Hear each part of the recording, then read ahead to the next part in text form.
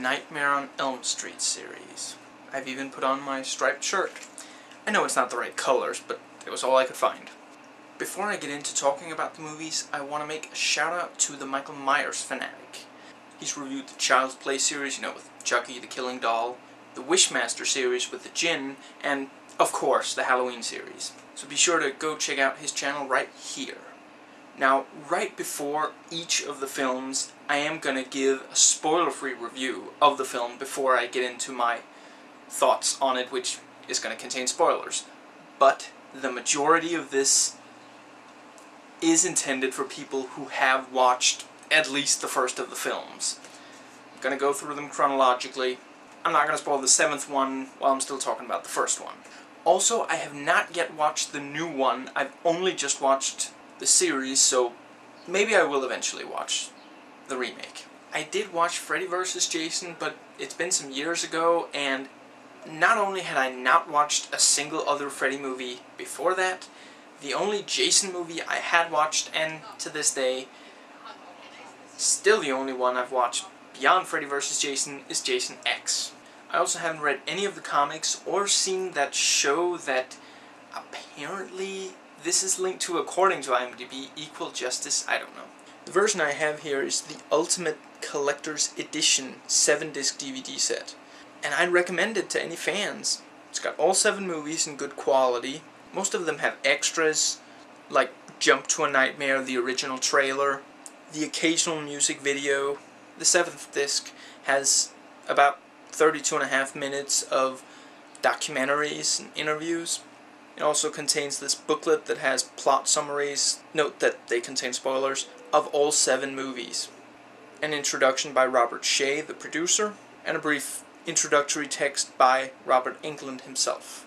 Starting with Nightmare on Elm Street. If you haven't really seen any of Wes Craven's old stuff, like if you've only seen the Scream trilogy, you might not already know that he can really craft a very effective horror movie. Granted, the first Scream movie is that to an extent, and then the series went gradually downhill as it went along.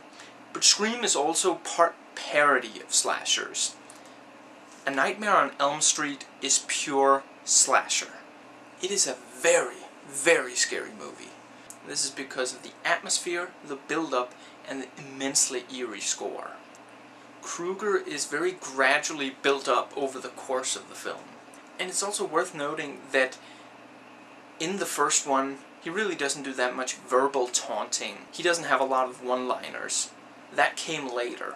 He's a mysterious, sadistic figure. He's also a quite original monster. He isn't flesh and blood, so you can't shoot him or stab him. He isn't really a ghost. He's something else. And the concept is also where this one really gets you. This is a killer that strikes at his victims in their sleep. And it's not like he approaches them when they're in bed either. He's in their dreams, in their nightmares. Everybody's had a nightmare and you're like, relieved that you woke up. It was just a dream, you didn't die, you didn't get terribly hurt. Only when Freddy comes at you, it does hurt, it does kill you. When it comes to Freddy Krueger, if you die in your sleep, you will actually die. The film is actually low budget and it hides this remarkably well. It isn't trying to do anything beyond its scope. Nothing feels like, oh, if only they had a couple of $1,000 extra, it'll look great. The acting varies, and perhaps Langenkamp, if that's how you pronounce it, isn't always entirely stellar. But she's always cute and charming, and the acting is always good enough. This is Johnny Depp's debut, and he does pretty well. What the film also does that again sets it apart from a lot of other horror is that it truly evokes the feeling of being in a nightmare.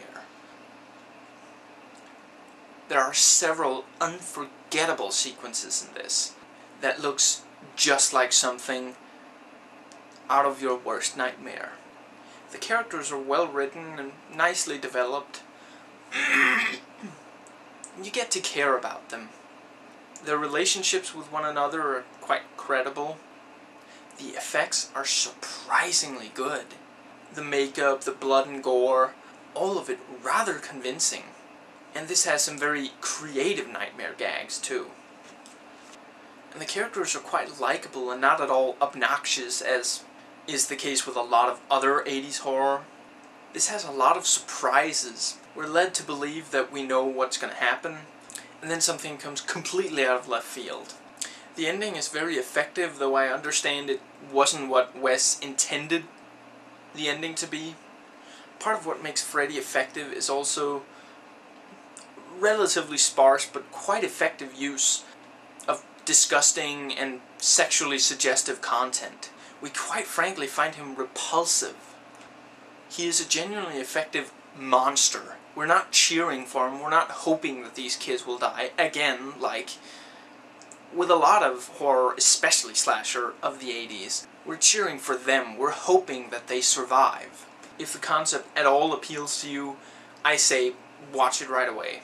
Okay, now I'm going to get into the spoilers, so if you haven't already watched the movie or you don't want to know what happens in it, be gone!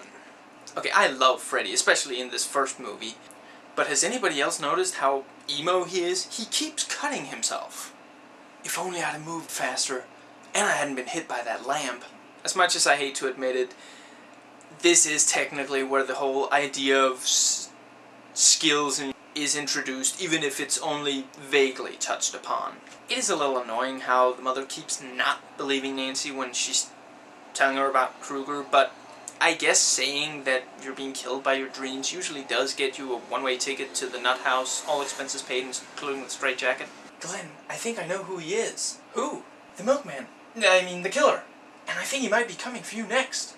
Me? Why would anyone want to kill me? I mean, I can think of reasons for doing you in, but why me?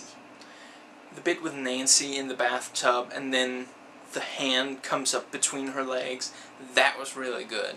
It's such a vulnerable position.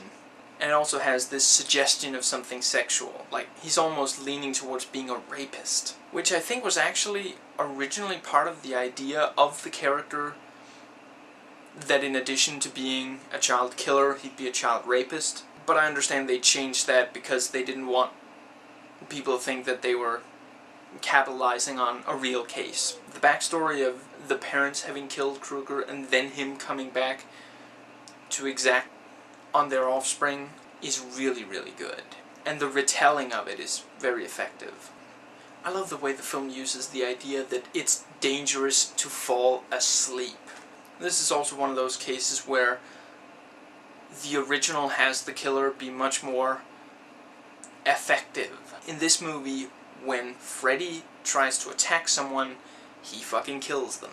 The only one who survives maybe more than a single one of the nightmares is Nancy. And the nightmares that the others survive, we don't actually see. The low body count and the way this spends so much time building up these characters means that we always care when someone dies. I did think it was a little strange that the father believed her, or sort of did. I mean, he agreed to come back in 20 minutes. Freddy is less effective near the end. At first I thought that was because it was, the real world and he maybe has less power there. But then that sort of turns out to be a dream. So after Nancy pulls a Home Alone on Freddy and seemingly defeats him, I will admit it was maybe a little low-key to have her just turn her back on him. I mean, I get the concept. If you don't believe in it, it can't hurt you. He gets his power from people being afraid. But then the car turns out to be Freddy, and Freddy pulls the mother in through the door. That was really cool and unexpected. Apparently Wes Craven didn't want that ending. It was the studio's decision because they wanted sequels, and Craven didn't like the idea that the most brutal or the most powerful would win.